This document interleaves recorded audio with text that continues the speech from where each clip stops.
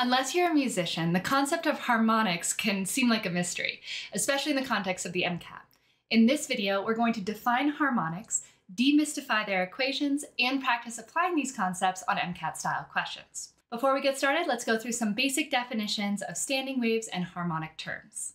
Harmonics are created from standing waves, which are patterns that form when waves are reflected back and forth through a medium, like a guitar string or the air column in a flute. Standing waves have specific points called nodes, where there is no movement, and antinodes, where there is maximal movement. The simplest or longest standing wave pattern is known as the fundamental frequency. This is where we just have one antinode and the longest possible wavelength or lowest frequency. Remember that wavelength and frequency are inversely related to each other. The wavelength refers to literally the length of the wave from crest to crest or from trough to trough. The frequency is how many waveforms we have in a given period of time. It's usually given in hertz or 1/seconds. Frequency is inversely related to period, which again is the time it takes for one wave pattern to occur. Okay, so we have our basic picture of standing waves, including their descriptive terms. So what are harmonics? Harmonics are the level above the fundamental frequency, where we have multiple nodes and antinodes. When a musical instrument is played, let's say a guitar string is plucked, it vibrates and doesn't produce a single frequency. Instead, it produces a complex sound wave with layered frequencies, those harmonics, that are twice, 3 times, and 4 times that fundamental frequency. All right, so we have the basic idea down. We have the understanding of standing waves and harmonics and how they layer on top of each other with multiple frequencies. And that's pretty much all we need to know from a content perspective for the MCAT. Let's now dive into a practice question to see how these concepts are applied. All right, here's our first practice question. Go ahead, pause this video, read through it, and give it a try. Okay, so the setup of this question is we have 2 pipes, one open and one closed. They're both 1 meter long, and we're asked about the ratio of the fundamental wavelength between these 2 pipes. So what is the wavelength in the open pipe at the fundamental frequency, and what is the wavelength at the closed pipe at the fundamental frequency or resonance? And then we'll take those 2 numbers and put it on a ratio. In order to do this question, we do need to understand and identify the equations that describe the relationship between the wavelength of the sound wave and the length of the pipe. So let's start by walking through those equations for each type of pipe. Let's start by visualizing the fundamental frequency, which is also the fundamental wavelength, in an open pipe or a string. So remember, it's got the longest wavelength, so it looks kind of like this, where we start our waveform, cross in the center, and end up at the bottom. And then of course these are reflected because these are standing waves, so they kind of cross back through. So a little messy, but you get the idea. And we have a single node here, right? And then our antinode at the top here at the end of the pipe. So this fundamental frequency, if we follow along with the wavelength, remember that a wavelength is crest to crest or trough to trough. So check this out. We follow along, we go up on the crest, down into the trough, but we don't go back up, right? That would be a full wavelength, is to go back up. So this is actually saying that the length of the pipe is 1/2 wavelength. So basically at the fundamental frequency, all right, the fundamental frequency, number 1, we have the length of whatever the pipe or the string or the tube is, if it's an open pipe, is going to be equal to 1/2 of the wavelength of the sound wave or the light wave going through it. All right, we can rewrite that equation in terms of wavelength by saying 2 times the length of the pipe is going to equal wavelength. So both equations say the same thing. It's just if you want to have everything be in terms of length or of the pipe or in terms of wavelength. So that is the fundamental frequency, or the first harmonic in an open pipe and string. It's always going to be this equation. Now let's go to the second harmonic in a pipe. In our second harmonic, we're now increasing our frequency. So it's going to look like this, where we now have 2 nodes, right? 2 nodes, one here and one here. And if we follow the wave shape, again, looking for how many wavelengths do we have, we go crest here, right? Down, up, crest here. So this is 1 wavelength, all right, in this pipe. So the second harmonic in an open pipe, string, open tube is going to just be length equals wavelength. All right, length equals wavelength, where we can say whatever the length of the tube is equal to one wavelength, one waveform. Let's go to the third harmonic, where we're going to increase the frequency even more and end up with 3 nodes. Okay, so we can see here with my kind of messy drawing, 1, 2, 3 nodes. So same thing, we're going to see how many wavelengths are in this third harmonic in this pipe or tube. We'll follow along. Crest, trough, crest, that's 1. Trough, 1.5. So the length of the tube is equal to 1.5 wavelengths, or 3/2 wavelengths, if we want to keep it in a fraction. Or to rearrange it in terms of wavelength, 2/3 of the length of the pipe will equal 1 wavelength. All right, so you can see how it's a pattern, right? There's a pattern between the harmonic and the relationship between the wavelength and the length of the tube. So higher harmonics will follow the same pattern. So we can look here that our first harmonic, we had 1 on the numerator, 1 to 1. In our second harmonic, it was really 2/2, right? Because that's just equal to 1. So our numerator is 2. In our third harmonic, our numerator was 3 for the wavelength. So our equation in general, if we wanted to put it as a variable, is length is equal to n/2 wavelength, where n is the harmonic number.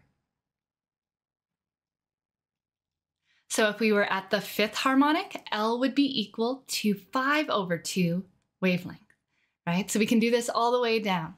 All right, so far so good. Let's go ahead and look at the closed pipe equations. All right, in our closed pipe, what we mean by a closed pipe is that one end of the pipe is closed, which we have visualized here. An interesting thing to note is that our ear counts as a closed pipe. It's open on one end, closed with the tympanic membrane inside the ear. So our ear will display harmonics similar to closed pipe equations. All right, let's start again with our fundamental frequency or our first harmonic. Now things are a little different in the closed pipe. The way I like to think about it is that this kind of block, this kind of end, closed end, kind of cuts off our wavelength a little bit. So our first harmonic looks like this, where we're really only getting the first quarter of a wavelength. Let's follow the wavelength all the way through to visualize that.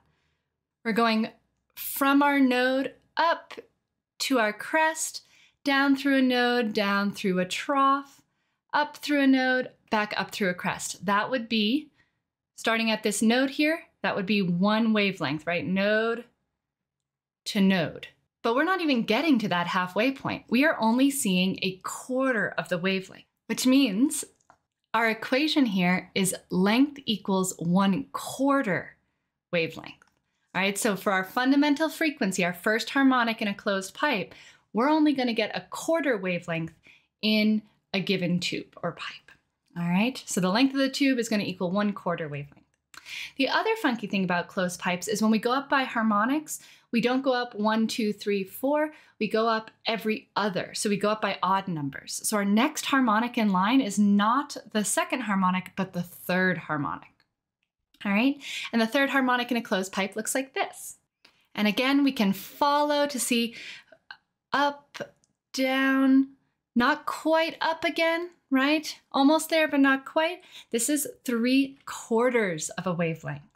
All right, so we have L equals 3/4 wavelength. So the length of this pipe at the third harmonic is going to be 3/4 of the wavelength. Remember, we can always switch the equations around. So 4 times the length of the pipe at the fundamental frequency or fundamental wavelength is going to equal the wavelength. And then we can flip this one as well, where 4/3 of the length of the pipe is going to equal the wavelength at the third harmonic.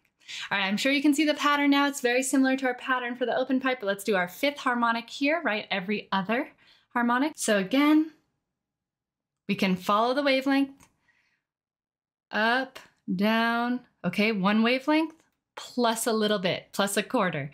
All right, so that's 1 1/4 wavelengths, or L equals 5/4 wavelength, right? And again, we can rearrange that equation to equal 4/5. The length of the pipe equals our wavelength. All right, so we can see a similar pattern, just slightly different, where our denominator is always 4. We go up by fourths instead of by halves.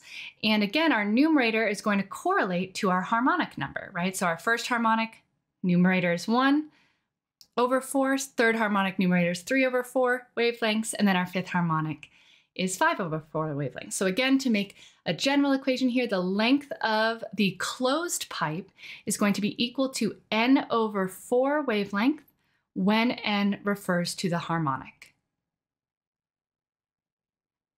All right, so we have all of our equations that we could need. Let's go back to our question and answer it together.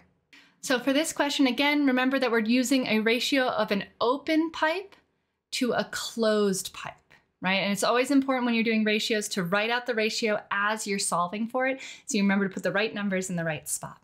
So we're looking for the wavelength, so we're going to solve for wavelength given the length of the pipe. So we have our equation for the fundamental frequency. Our first frequency of our open pipe is going to be equal to L equals 1/2 wavelength, or 2L equals wavelength, right? So 1 meter long times 2, that means that our wavelength is going to be equal to 2 meters. So that is our first part.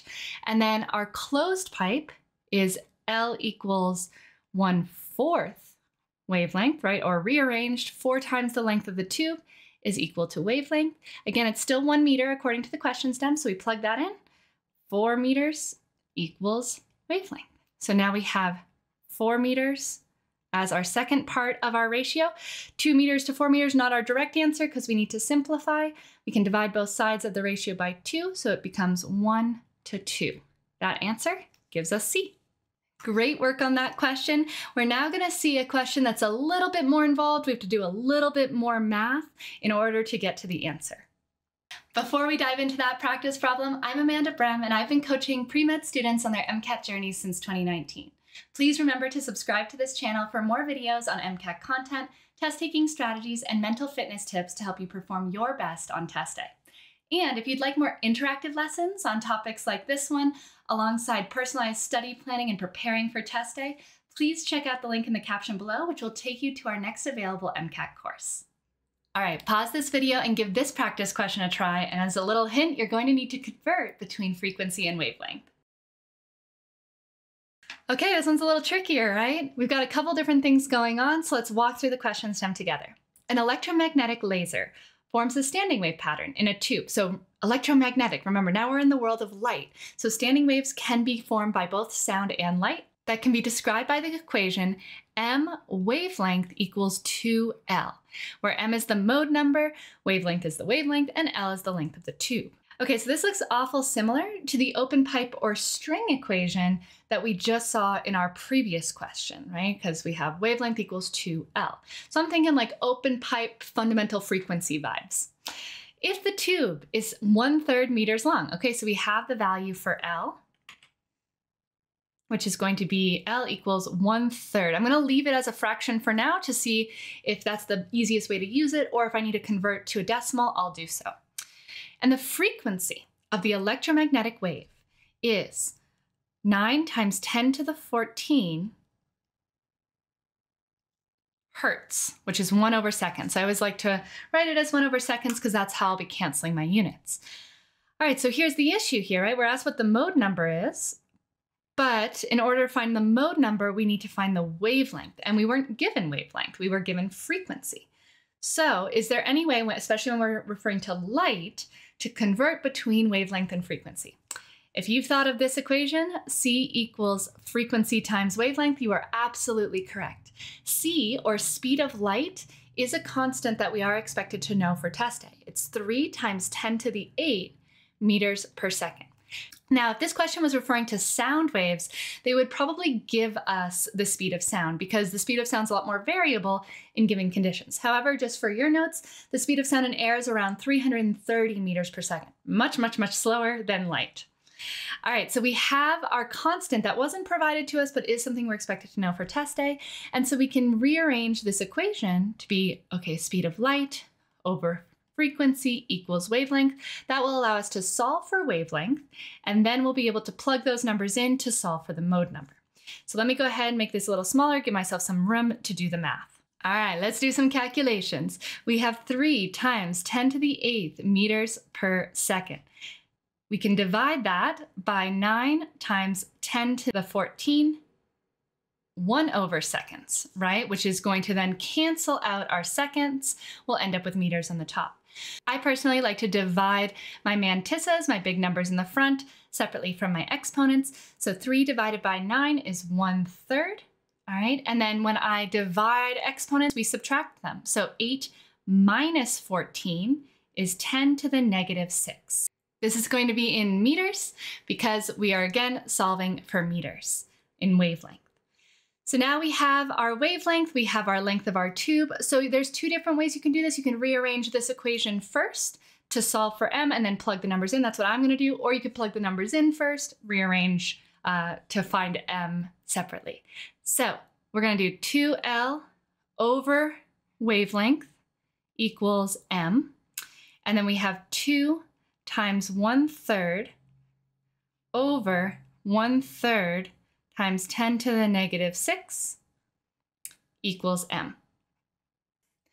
Okay, this math here is a little messy. So I'm going to show you how I do the math. If you can do this in your head and take some additional shortcuts, please feel free to do so. I'm just going to show you my full version, which reduces silly mistakes or calculation errors. So 2 times 1/3 is 2/3, and then it's 10 to the 0, right? Just to have an exponent as a placeholder, divided by 1/3 times 10 to the negative 6. Now I can very clearly see that I'm going to get, something going on with my mantissa and then a very specific number as my exponent. Looking at the answer choices, see how all of my exponents are different, but my mantissas are the same. They're either 2 or 3, but all 4 of my exponents are different numbers. So if I just solve for the exponent, I should be able to get to the right answer. They're different enough that I should be able to find the answer pretty quickly. So I'm going to do my exponent first. So 10 to the 0 divided by 10 to the negative 6. When you divide exponents, right, you subtract. So 0 minus minus 6 is 10 to the 6. So my exponent here would be 10 to the 6. Oh, look at that. Only one answer is 10 to the 6. A. It's got to be A. But we could, of course, double check. The way we do division by fractions is you multiply by the reciprocal. So we do 2/3 multiply by the reciprocal of the denominator times 3 over 1. The 3's cancel, and we're left with 2 over 1, which just equals 2. So again, there's a couple different ways to approach the math on the MCAT. For me personally, I like to do a lot of setup and then eliminate based on the answer choices that are provided to me. All right, and that was 2 different MCAT style questions on harmonics on the MCAT, one for sound and one for light. Let me know how you did in the comments below. And if this video was helpful for you, please remember to share it with your pre-med community so we can all support each other as we work towards our goals. Happy studying, and I'll see you in the next video.